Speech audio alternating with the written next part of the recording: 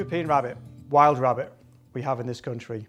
To many, they always label the rabbit humble, but for me, it's far from humble. To me, the rabbit is an iconic creature that deserves the respect that it gets from us that have spent our life not only curtailing its advancement across the countryside and using it as a form of game to feed people, but also as the greatest conservation tool that escaped our landscape.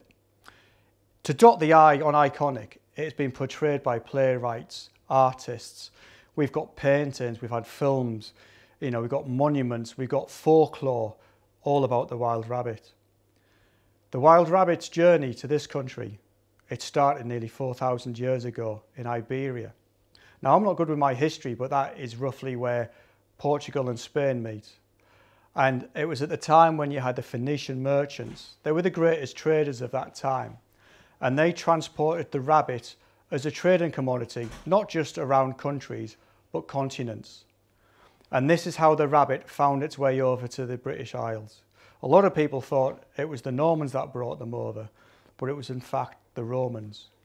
The Romans cottoned on very early that cuniculture was the way forward. Now, cuniculture was a way of farming rabbits, enclosing them in enclosed areas such as warrens or courtyards, and breeding them not just for fur, for clothing, but for meat for the troops. Because rabbit, as we all know, is high in protein and low in fat, and it was very relatively easy to keep on the hoof. And as the Roman Empire gathered momentum and it spread across Europe and the world, it needed something to feed the troops. For the first 400 or so years, the rabbit struggled in our country, and that was because it was a relatively fragile creature, and our weather climates weren't really conducive, as well as the landscape, to have the rabbit doing what the rabbit does today. And we always think of today as the norm, but the rabbit, like ourselves, have evolved. And in the first 400, 500 years, there was a lot of forestry in our country. And when any woodland was cleared, the rabbits profited from the broken ground and moved in. The rabbit population remained fairly stable until something happened in the 19th century, and then it exploded. At this point in our history, poaching wasn't just about hunger, it was fueled by the hatred and anger that was growing in the way which people were being treated, causing severe social unrest.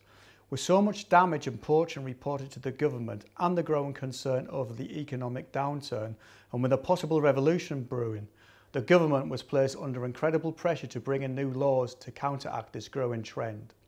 One such law was the Black Act, an Act of Parliament passed in 1723 as a response to a series of raids by groups of poachers such as the Blacks. Arising in the aftermath of the South Sea bubbles collapse and the ensuing economic downturn, the people known as the Blacks gained their name from their habit of blackening their faces while undertaking poaching raids.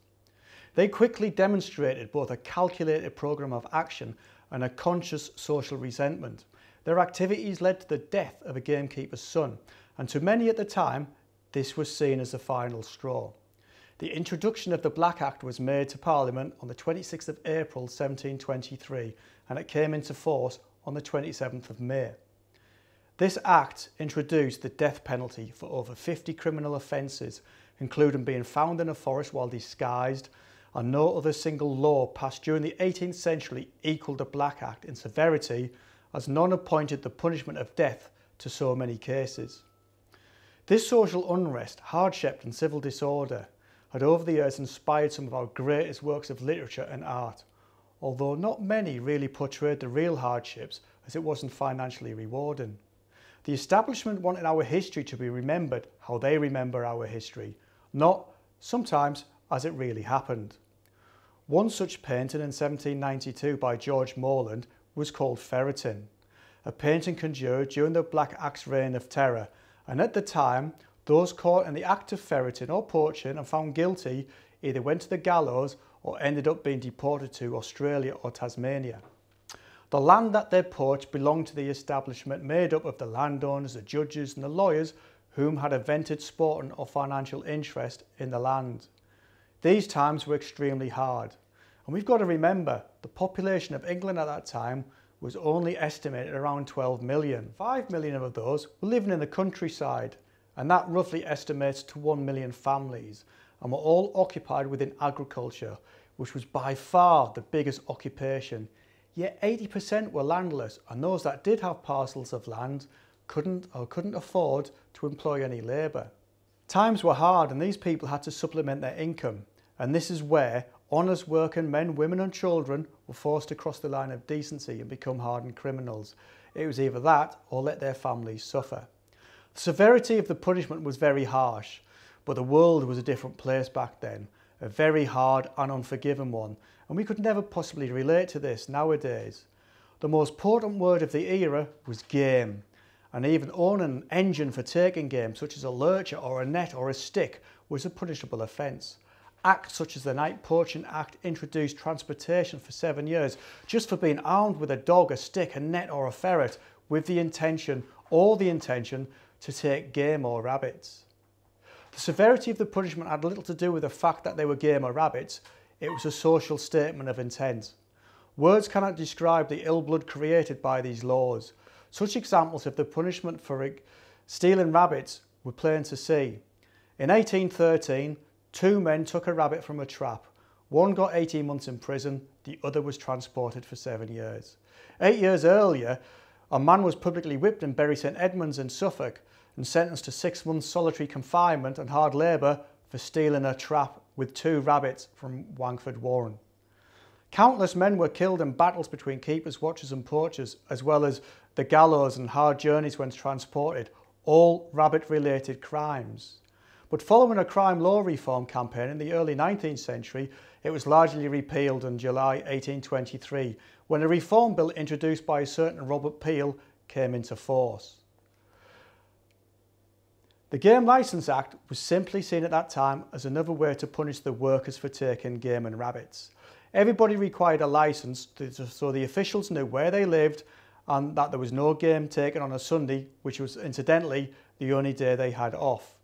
In 1880, the Ground Game Act came into force, the result of the amount of complaints regarding the intolerable amount of damage done by the rabbit. This act undermined the previous elitist hold on taking game and rabbits and made it possible for any tenant to hunt rabbit legally, whereas previously it was only the rich and noble that could legally hunt rabbits without fear of persecution or prosecution.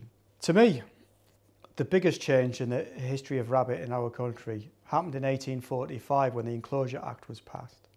The Enclosure Act allowed parcels of land to be split up, and it coincided with another part of our history, which was the advancement of the sport and gun and sporting estates and shooting in general. And if you can imagine parcels of land being split up, forestry was turned over to crops and hedges were planted. You've got a load of new land with hedgerows, which was ideal terrain for the rabbit to start to build more warrens and breed. And the reason they were allowed to breed unhindered almost was because the advancement of the sport and gun and the popularity of a sport and estate meant there was more management for game birds. And if the predators for game birds were being managed, they were also the predators for rabbits. So the rabbit was almost given a free rein to go and make new homes, new territories, and breed without predation. Now, the rabbit's defence mechanism generally is its ability to breed and breed like rabbits. That's because 90% of juvenile rabbits, they die before they're 12 weeks of age because they're obviously a prey species. And if you didn't know what a prey species is, it's an animal that has been designed to be lower down the food chain for the predators. So if for any reason that statistic has changed and only 10% died, then we're going to see what we saw back then, a massive boom in the rabbit population. And this is where the agricultural history started to evolve as well. Cereals were being sown and yields were being bigger. They had better ways of harvesting, but also there was larger fields full of crops, and this again was more food for rabbits. And not only were the rabbits causing damage on that side, but at that time people were starting to farm rabbits for the fur and for the food. And in East Anglia, especially the Brecks, this is where the warrens were. And the reason they chose the Brecks to put the warrens in and to be patrolled by the warreners is because the terrain and the climate was very Mediterranean. It was very sandy, rocky, flinty soil, which wasn't conducive to any good crop or even livestock, come to think of it. So they were turned over to large warrens. And in the heyday, there was up to 50 warrens in East Anglia, and there was tens and twenties of thousands of rabbits annually being harvested during the killing time, which was September till February, and sent to the fur factories like what they had in Brandon. Rabbit felt fur was very popular at the time, and what would happen is these factories would divide everything. The fur, because they were in pristine condition, would go for the coats, the hats, the jackets. They would mulch up the ears and the claws, and they would be sent down to Kent to use as mulch for the hops, and the meat was all crated up and sent onto trains to all the famous markets such as Smithfield and so on around the country. And that was fairly stable, and in the wild the rabbits were getting a stronghold in the damage, but the damage was getting too much, so there were several new laws brought in to try and counteract the amount of damage that the rabbit was doing and the millions of pounds that it was costing the government at the time. By the turn of the 20th century, up to 100 million rabbits were being caught annually. The government of the day was so concerned by the large numbers that they drafted in extra laws designated the whole of England and Wales a rabbit clearance area, giving all landowners an obligation to control rabbits on their land. The Prevention of Damage by Rabbits Act 1939 was closely followed by the Agricultural Act 1947 and the Prevention of Damage by Pest Act 1947. During the two world wars, the British and American governments encouraged people to keep rabbits as a source of homegrown meat and fur, and the practice of harvesting rabbits from the wild was very popular.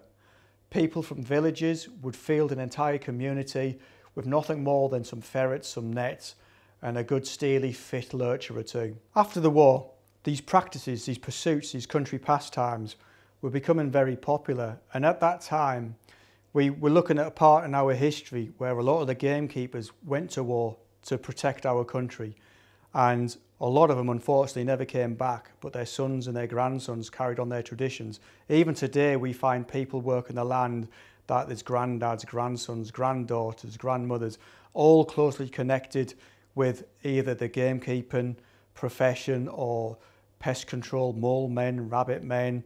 And after the war, our world, our reliance on natural organic materials started to wane because we started to understand about synthetic materials, especially when it comes to harvesting rabbits, where a lot of the nets were from an organic material such as hemp, whereas nylon started to come across the waters, and people were starting to see the advantages of having a rot-proof man-made twine for using it, such as nets like the fishermen had been doing for years. So even back then, a lot of people, when it comes to rabbits, were thinking outside of the box. And even though there was a lot of rabbits around at that time, and the estimation of the population was roughly 60 million, now in the summer, the high summer, July, August, that would double to 120, 150 million rabbits. And it must have been an incredible sight to see, because if you can think about, the world would have been not as populated as it is now. It would have been a lot quieter, the ambient sounds would have been a lot greater, nature reacted differently, and you would have seen rabbits lifting from every crevice of the countryside. But just as they reached a peak of that population, we had a disease hit our country that would change the perception and habitat and lives of a lot of people forever. And that was, of course, myxomatosis. Myxomatosis, in my opinion, is the first and the biggest reason why man shouldn't try to biologically control nature in an unnatural way, because myxomatosis, believe it or not, is a completely natural disease. When the people going out to the South Americas discovered all their rabbits on the ships were dying, they wondered what was going wrong. And then when they went on to the land, all their rabbits in the South Americas, and especially Uruguay, they were as fit as a butcher's dog. And that's because they were used to it. They were immune to myxomatosis, carried on the mites and the fleas, but the European rabbits weren't. And back then, some people thought that this was a great way of controlling rabbits, so they transported some of these infected rabbits and fleas, and this is where Australia comes into play, because Australia really had billions of rabbits without knowing how many, in fact, and that all originated from some being taken over by a society of people that lived in Australia that wanted a little bit of Britain in Australia. So they took some rabbits over and they said, well, they're not going to do much harm. And these rabbits, because they had no predators, are now folklore in Australia, which is a completely separate topic. But they needed to be controlled. And they thought myxomatosis was the way of doing it. So that's where myxomatosis started on the rabbits. But in France, nearer to home, there was a sporting tenant on a little estate in northern France, and he heard of this, so he sent some of his manservants to get some infected rabbits and put on his estate in France in 1952, thinking that they would only curtail the advancement of the rabbits on his estate, whereas it was his estate, the next estate, northern France, and it went all the way down to the coast, and this is where it transferred over to England.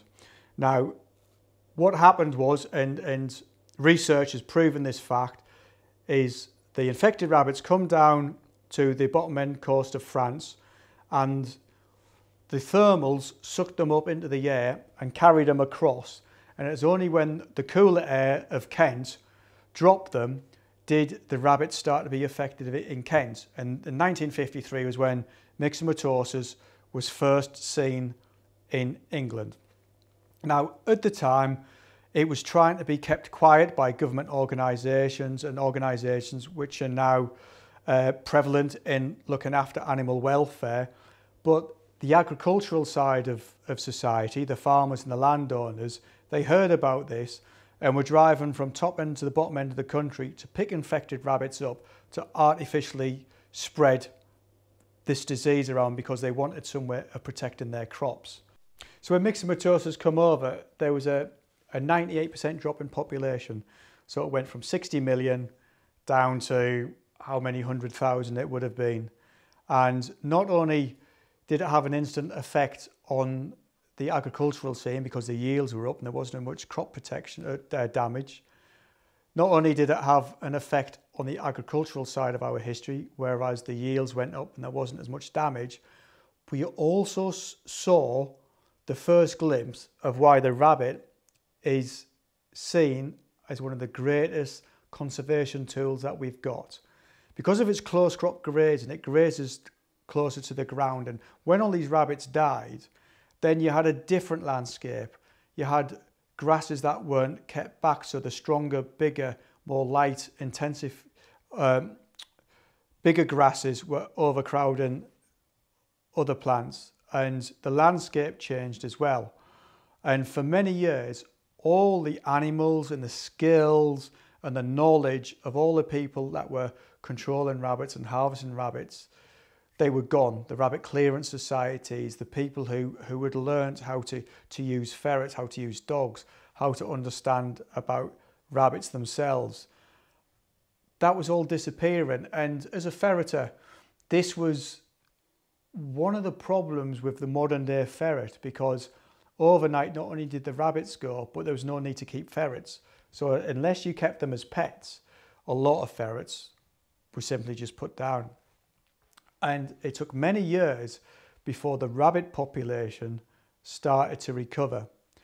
Obviously, less rabbits, they're a lot easier to control because you don't have to manage large numbers, it's a percentage. So it wasn't until the late 60s, early 70s, till a rabbit started to get a stronghold in the country again. And that coincided with the popularity of using lamps at night to control pests such as foxes. So therefore, again, the rabbit's predators were being controlled to help certain aspects of land management, and the rabbit had a boost. So once the rabbit started to boost again, the methods of harvesting them and the field sports and country pursuits, they started to become popular as well. So ferreting come back in vogue, lurchers come back in vogue, netting, shooting, and the rifles were getting better, the advancements in telescopic scopes were getting better. They were learning to use lamps with filters at night, which means people could go out, and that was getting better in itself. And in the middle of the 80s, the rabbit was coming back to an estimated population of about 45 to 50 million, which was nearly as high as it was in its heyday, but there was more roads and urban areas and industrial sites, so that amplified the rabbit damage into little corridors. So although there wasn't as many rabbits, the damage was at that time estimated around the £150 million mark, which is a lot of money when you're talking a few decades ago. Unfortunately, myxomatosis was always had a bubbling undercurrent across the countryside, and every 7 or 8 years you'd have a bad case, and that would affect areas, but they would always bounce back. Unfortunately, in the 90s, we started to see another disease in the country, and at the time it was a notifiable disease. This was viral hemorrhagic disease, or rabbit hemorrhagic disease. Another disease that has been manipulated by man to control rabbits. Slowly by slowly, people from around the country started to notice a gradual reduction in rabbit numbers. Now, what we've got to remember is it's the late 90s. The internet had started, and ways of communication was greater, so people would know quicker what's happening around the country. Again, it was Australia and New Zealand which then brought to us RHD2, because the first one wasn't good enough. And that had a major effect on this country.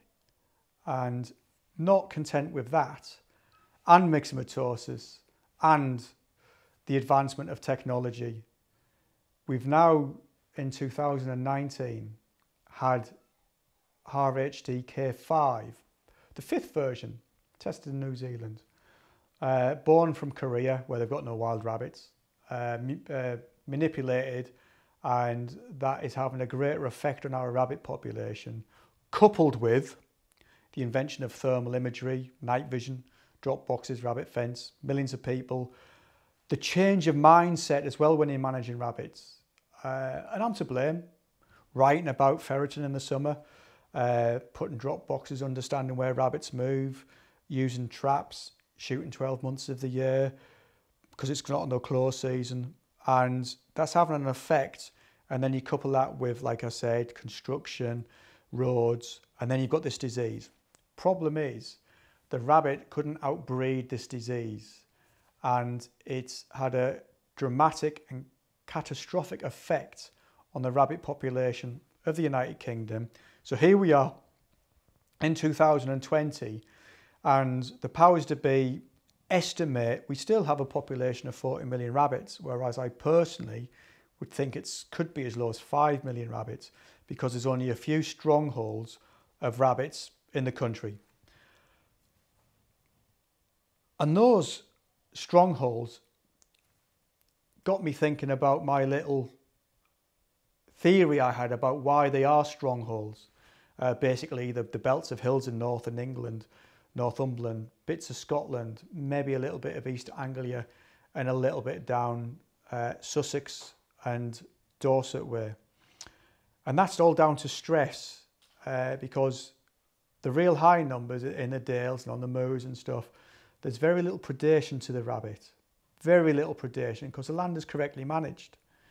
Whereas everywhere else in the country, everything is after the rabbit. Buzzards, the red kites, foxes, badgers, polecats, mink, otters, weasels, stoats, even Mother Nature, because Mother Nature can be a cruel thing.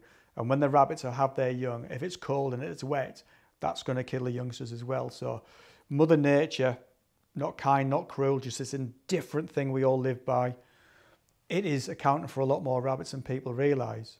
And I think because the rabbits in these areas that still have a lot of rabbits aren't put under the stress all the other rabbits are, their bodies seem to be stronger in shaking off diseases. Because those diseases have hit these areas, myxomatosis hits it every year. They bounce off from it.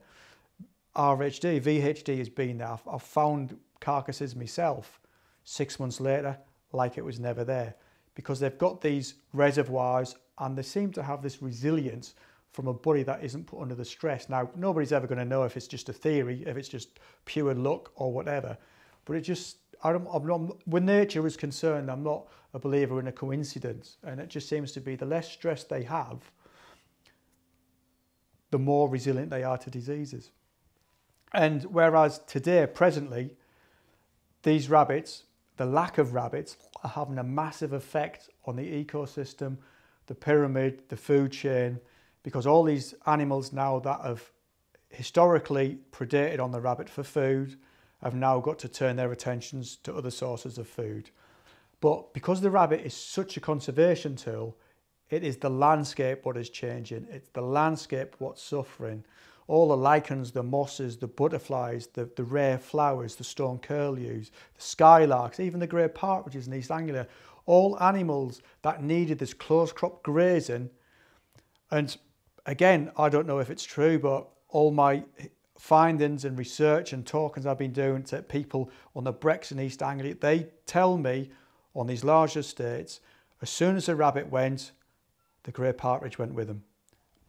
Could be coincidence, but it just seems to be the rabbit's loss is related to a lot of struggles amongst the plant, invertebrate and invertebrate world.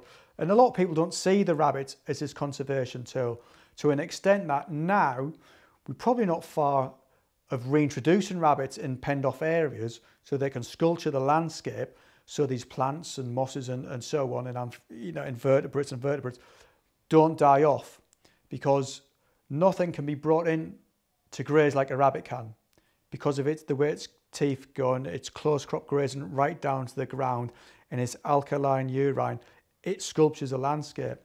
So the wild rabbit, it is an iconic creature. It is held aloft like the mythical hare or the magical red stag. But to those that live and understand the countryside, even myself as a rabbit controller and somebody who educates and promotes rabbiting and rabbit as game, it'd be very sad the day we don't have those bunchy bunnies running around frolicking and seeing the little white scuts going off, because it's a part of the countryside. And this is what we've all got to understand about all our animals and all our passions. It's all got its place, and we're just here as guardians, custodians and managers. We're not here to wipe stuff out, we're here to manage it. And the rabbit, it needs to be managed, but at some point in its history, it will need to be protected. And who better to protect them than those of us that know how to manage them and keep them safe, just like the Warreners did in the 20s, 30s, 40s and 50s.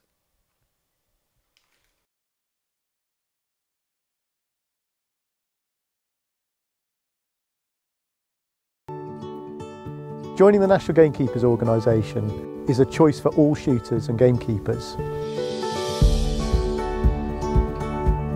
Help promote, protect gamekeeping, conservation and shooting as we know it today. Get on the front foot. Support an organisation that will defend what you love and we do.